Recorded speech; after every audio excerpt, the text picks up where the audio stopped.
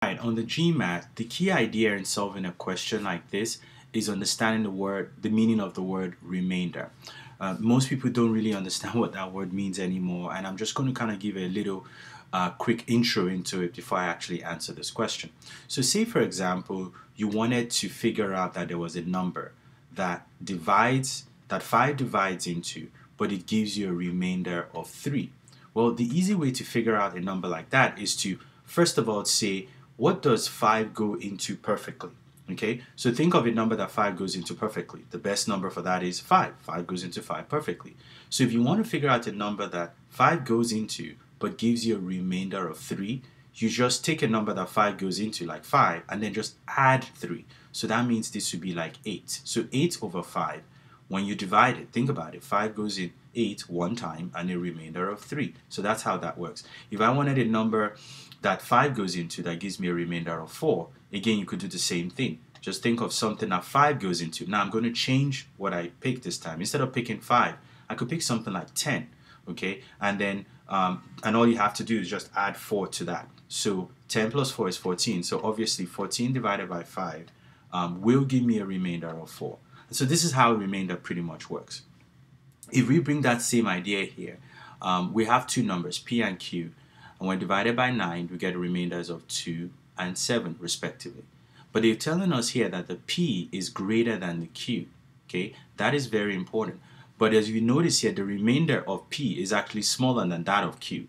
So when I think about the number for p that divides into 9,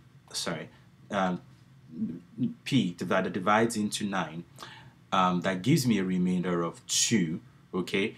I really need to think about this number being maybe bigger than what I would traditionally want to pick. So normally I would want to probably pick 9 because 9 goes into 9 and then add 2 to it. But this time I'm going to go up a little higher and I'll pick 18 because I know 18 goes into 9, but I needed to have a remainder of 2. So I cannot pick 18. I have to say 18 plus 2 because remember what we did over here, okay? So in this case, I'm going to say I know 18. 9 goes into 18, but because I need a remainder of 2, I have to add 2 to it. So that means my p is 20. Okay, 18 plus 2 is 20. So I know when this happens, I will get a remainder of 2. So I know my p has to be 20. If you do the same thing for the q, okay, again, you want a number q that goes into 9 but gives you a remainder of 7 this time, just like the question says. So in this case, I will pick something that 9 goes into and then add 7 to it. But in this case, because if you look at the way this question is set up, we want to make sure that our p is greater than our q, okay? So I'm not going to do what I did here where I picked 18. I'm actually going to pick a lower number here just to ensure that the q ends up being lower than the p.